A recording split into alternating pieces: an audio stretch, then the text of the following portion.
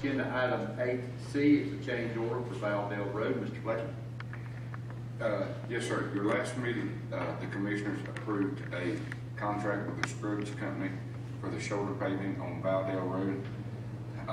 Unfortunately, when we were out there this past week, we noticed that we had an issue with a cross drain.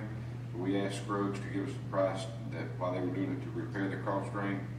On Friday, Friday morning we went out and pulled the head wall off of the cross drain to see exactly what the extent of the damage was, and determined that all 4 pipes had separated, declared it an emergency, and we went ahead and repaired it Friday before the rain came in this weekend. Any questions? Hearing none, we'll move on to agenda item